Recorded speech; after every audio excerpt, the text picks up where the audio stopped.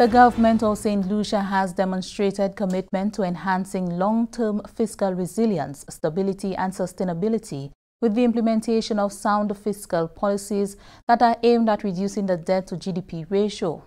In a statement to Parliament on Tuesday, 24th November 2020, Prime Minister and Minister for Finance, Hon Allen Chastanet, explained that there has been a significant increase in government expenditures related to augmenting the healthcare system to respond to the coronavirus. Prior to COVID-19, St. Lucia recorded real growth of 1.7% in 2019, with growth expectations of 3 to 4% for 2020.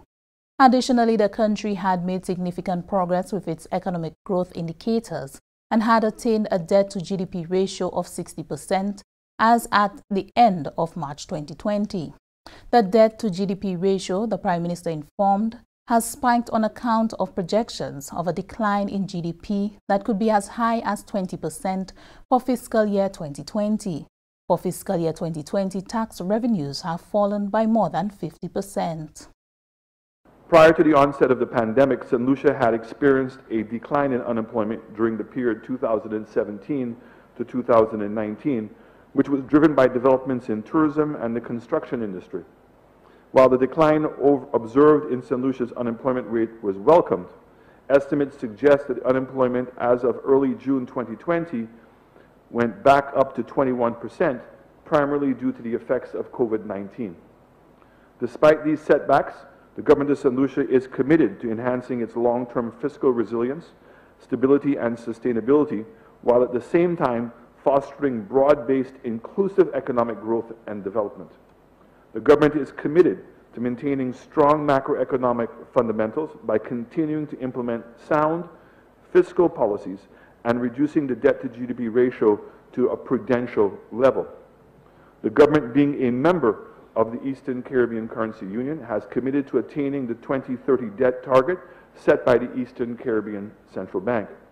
The government has committed to establishing a working group led by the Ministry of Finance, which will be approved by the Cabinet of Ministers by the 31st of March 2021, to design a rule-based fiscal responsibility framework. Established fiscal rules will be aligned with the fiscal policy geared at attainment of the established 60% debt-to-GDP target ratio by 2030. The 5 rules to be developed and adopted under the proposed framework. When our debt-to-GDP is under 45%, there will be no ceiling imposed. When debt-to-GDP is between 45 to 55%, real primary current expenditure grows in line with the real GDP trend growth. The trend growth rate, Mr. Speaker, is a 10-year average of our historical growth rates, well, 9-year historical and 1 year projected as to what the growth rate is going to be. When your debt to GDP is 60% to 70%, when your debt to GDP is 55% to 60%, growth of real primary current expenditure will be less than 1% percentage point of that average.